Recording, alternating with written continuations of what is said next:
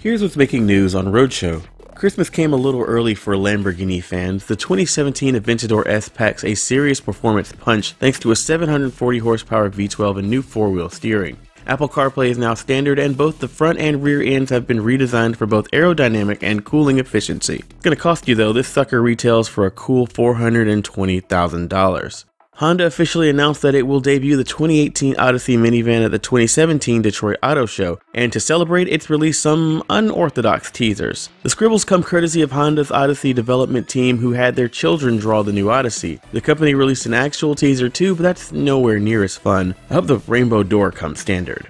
BMW's new 5 Series is gonna rock down to partially electric Avenue with the new 530e i-Performance plug-in hybrid, packing around 248 net horsepower and an estimated all-electric range of 15 miles. It's the first BMW plug-in that can be ordered with either rear-wheel or all-wheel drive. It'll come with all the same tech and safety offerings as the gas-powered 5 Series when it goes on sale next spring. Find out more on these stories over at theroadshow.com, and we'll talk to you tomorrow.